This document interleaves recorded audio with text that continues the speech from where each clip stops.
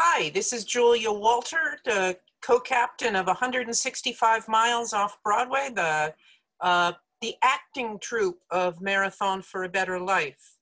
We're very happy to put on a little show for you because that's what we do. So, Posey, you're up next. Hi, everyone. Thanks, Julia. As Julia said, we are really excited to be part of the Marathon virtual program this year of 2020. It shows our resilience and how we can adapt. And so with that said, I have a little poem here by Emily Dickinson, and it's called Hope. Hope is the thing with feathers that perches on the soul and sings the tune without the words and never stops at all. And sweetest in the gale is heard, and sore must be the storm that could abash the little bird that kept so many warm. I've heard it in the chilliest land and on the strangest sea, yet never in extremity it asked a crumb from me. And that's called Hope by Emily Dickinson. I hope you enjoyed that. So next, we are going to have Sean Jordan join us, and he's going to have some readings and words of inspiration. Hi, Sean. Hello, Zoom generation. So I was asked to participate in this year's Marathon for a Better Life fundraiser as a part of Team 165 Miles Off Broadway. And actually, before I begin, let me go ahead and set a timer here so that I make sure I can get everything in 3 to 5 minutes. I think I have 3 to 5 minutes. Hold on a second while I look that up here. Oh, bear with me. I know I have an email about this somewhere. Okay, yes, there it is. A skit of some kind that is 3 to 5 minutes in length. Okay, let me get back to setting that timer. Okay, I know my phone has a timer function. Oh, stopwatch, no, not that. Alarm, no. Timer, there it is. Okay, let me just go ahead and set this right here for 3 to 5 minutes. Actually, wait, how long have I been on for already? Am I on? Well, I think I'm on.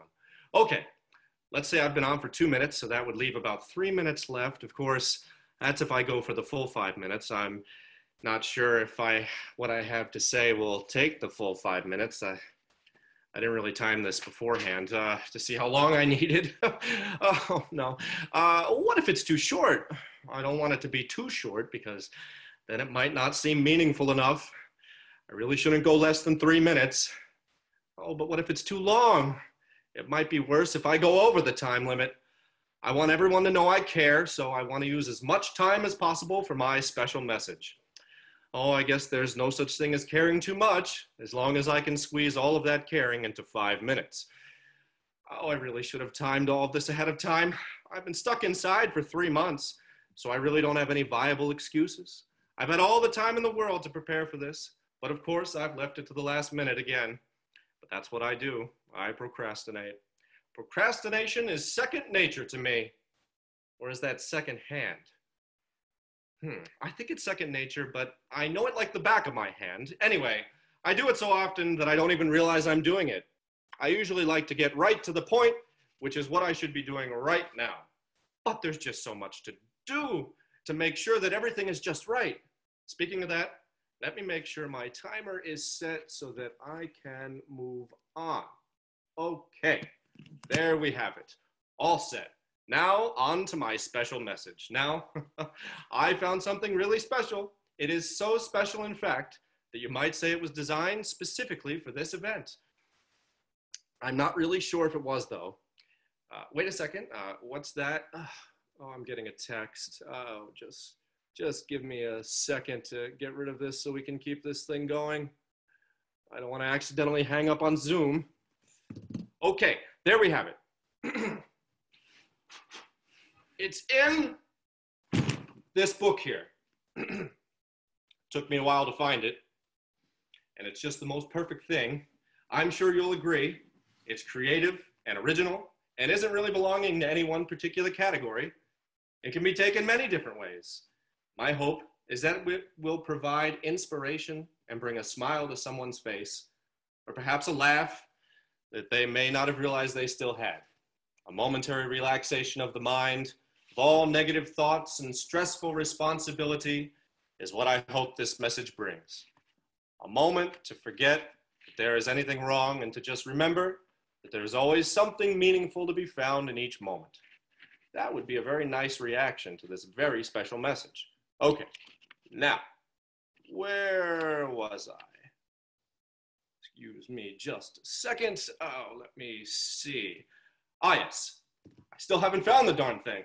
Wait, I don't have my glasses. Hold on. Oh, wait, I don't have any glasses. I've been procrastinating on that too. Well, anyway, this book here is a little bigger than I thought it was. Okay, a lot bigger. Let's find what we're looking for. Just bear with me while I scroll through the tome here. We're almost there. Excuse me. Just about. Maybe just a little bit further. Check my time. We're still good. I can't seem to get to it. Just one more page. I think I see it.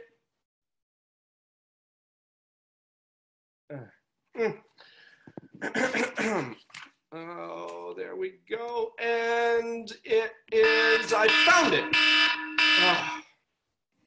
I guess my time's up. I'll try to plan a little better next year, and thanks for inviting me, and take care. That was awesome, Sean. Thank you. I love your book, by the way. Next up, friends, we have Julia Walter and Leslie Wrigley doing a Nichols and May skit, Mother and the Rocket Scientist. So Julia and Leslie, take it away.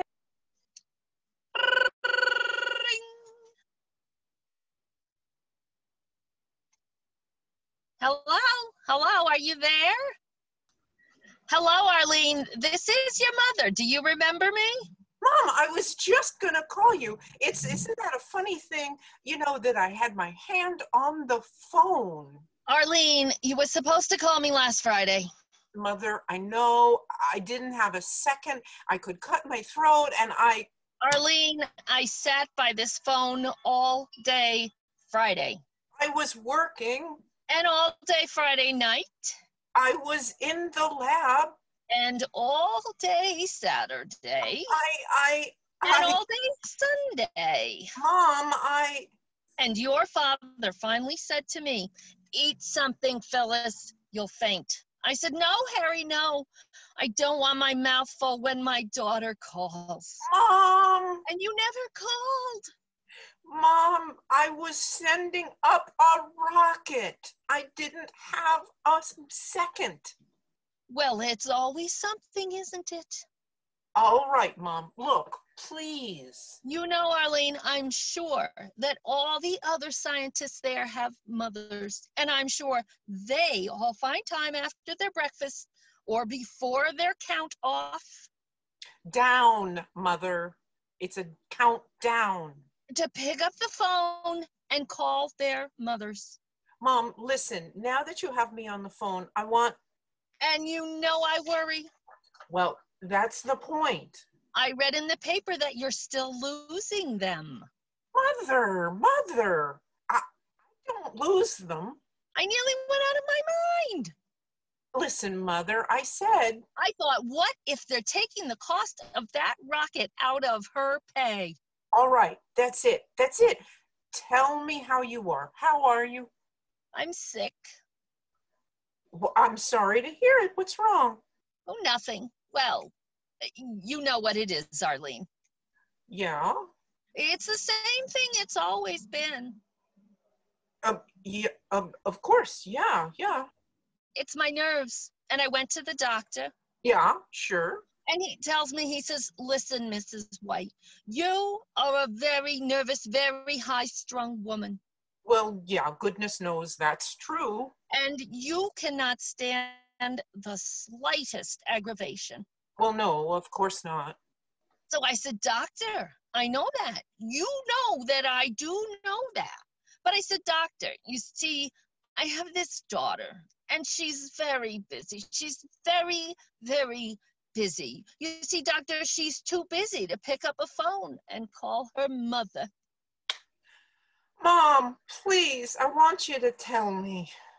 And then when I said that to him, that man turned pale.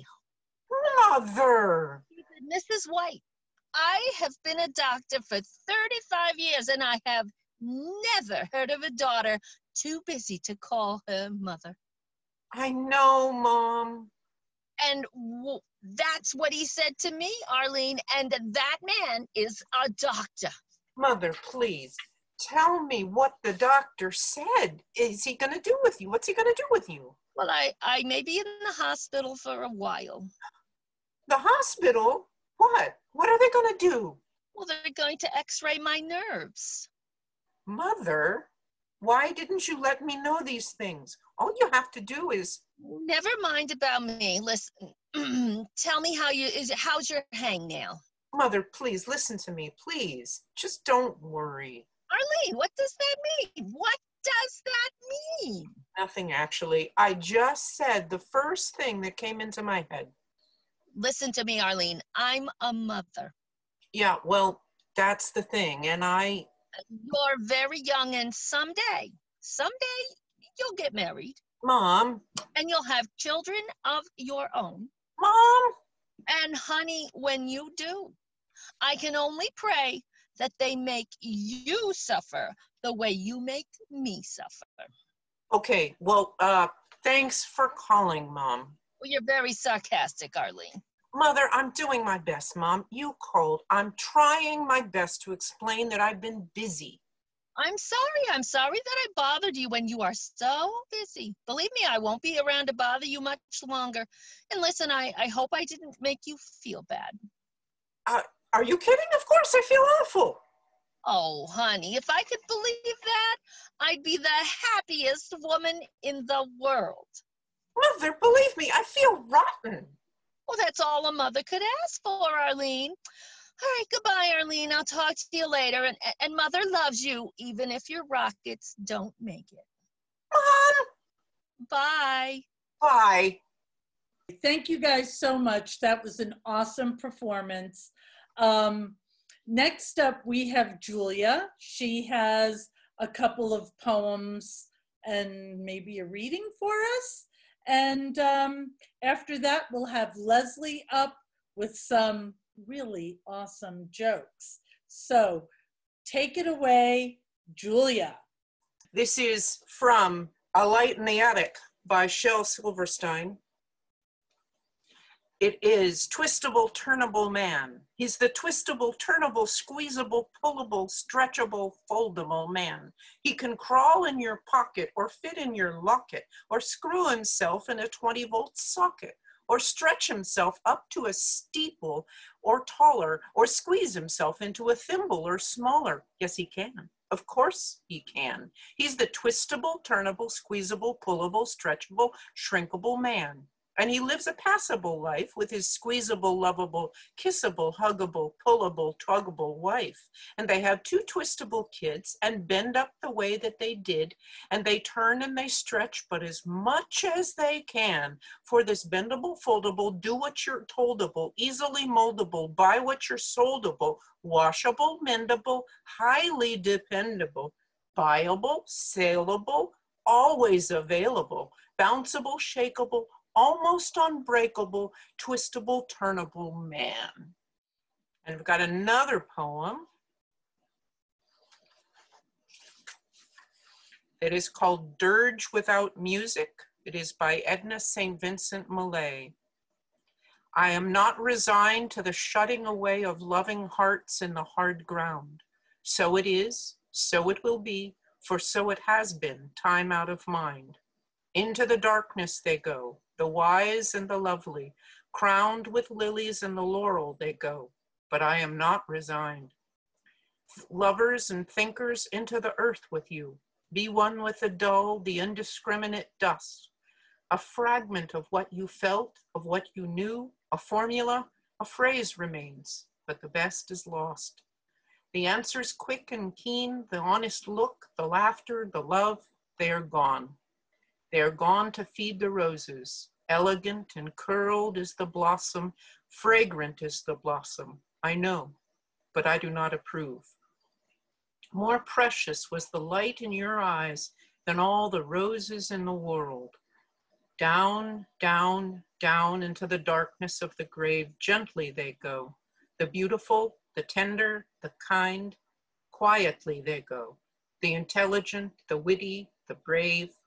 I know, but I do not approve, and I am not resigned. Thank you, Julia.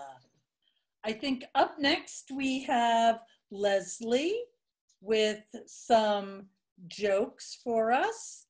And there she is. Here I am. We love a good ham bone, and nobody liked a joke better than Sherry Stevens. Yep. So do us solid there, Leslie. Thank you. Okay, so I have a baker's half dozen of jokes here, and they are supremely corny. So feel free to laugh, groan, or whatever applies. So a grasshopper sits down in a bar, and the bartender says, "Hey, do you know we have a drink named after you?" And the grasshopper ponders this for a second and says, "You named a drink Michael?"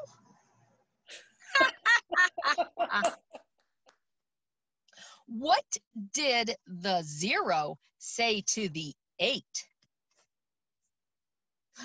"Really nice belt."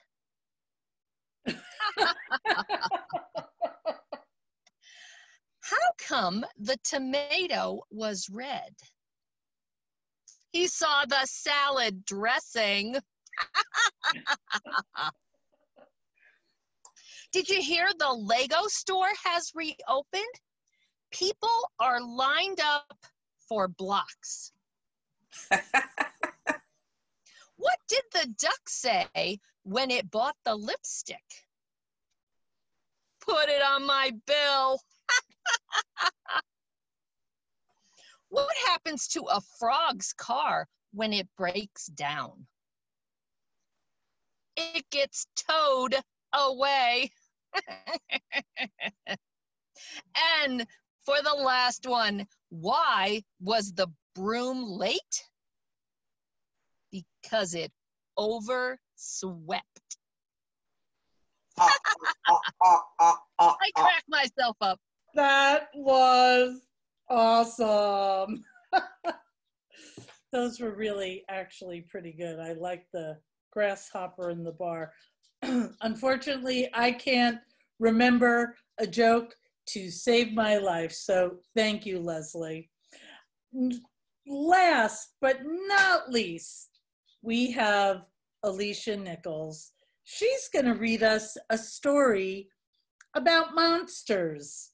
And I think it's a pretty good one. It's one of my favorites. So Alicia, pop on here and give us your rendition. Here she goes. The monster at the end of this book.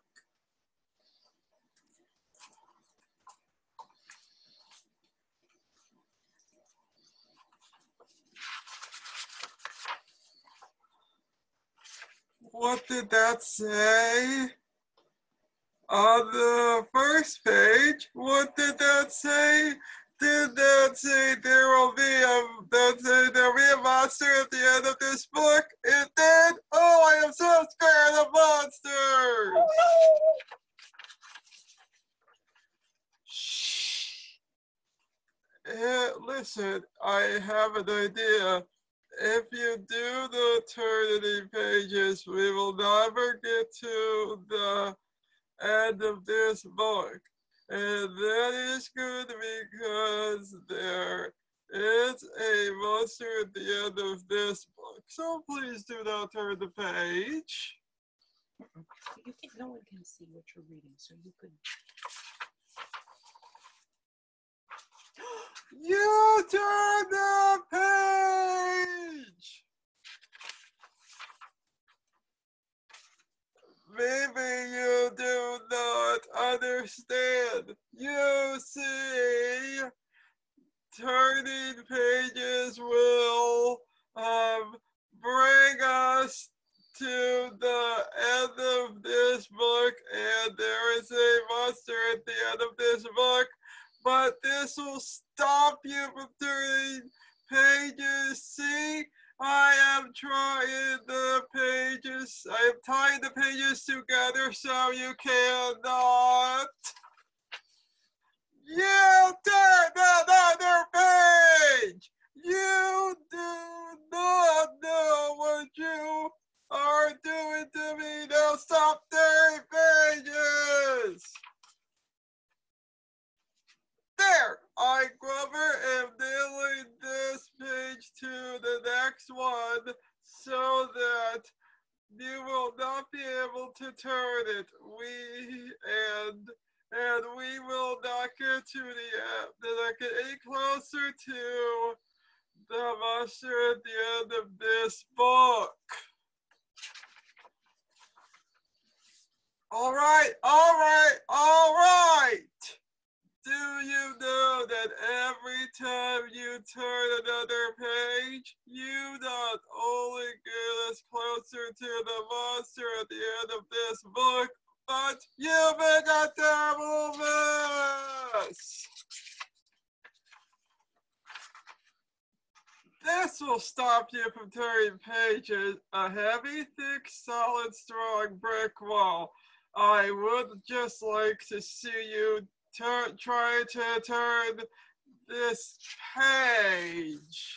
We're strong. Do you know that you are very strong? The next page is the end of this book, and there is a monster at the end of this book. Oh, I am so scared. Please do not turn the page. Please, please, please. Well, look at that. This is the end of this book. This is the end of the book, and the only one here is me. I, Lovell Furlow Grover, will have the monster at the end of this book. And you are so scared. I told you and I told you there was something to be afraid of. The end. Oh, I am so embarrassed. That was awesome. Thank you, Alicia. Oh my gosh, one of my favorite stories. So we're going to get everybody up here again.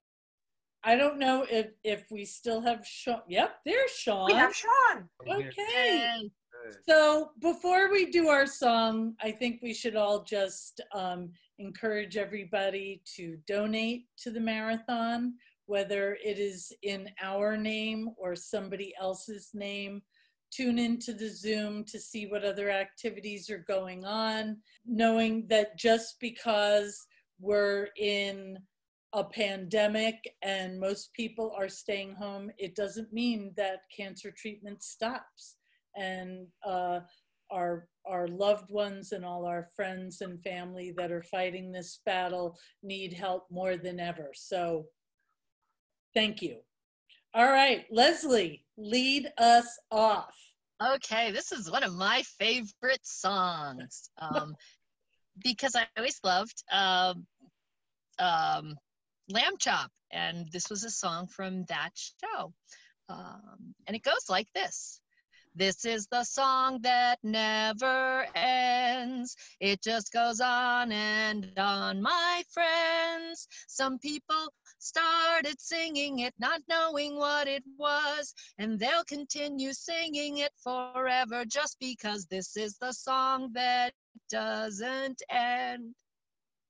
Yes, Somebody it take goes it. on and on, my friends. Some people started singing, not knowing what it was, and they'll continue singing it forever just because it This is. is the song that doesn't end. Yes, it goes on and on, my friends. Some people started singing it, not knowing what it was, and they'll continue singing it forever just because. This is the song that never ends. Yes, it goes on and on, my friend. Some people started singing it, not knowing what it was, and they'll continue singing it forever just because. This is. It's a song And that I guess never ends. And it just goes on And on, my friend. Some people started singing, not knowing. Now try to what get it was. that out of your ear. Yeah, we just left everybody with an earworm, and Yep. it's kind of like the marathon because the need goes on and on. Oh, So, There yay! you go. yay!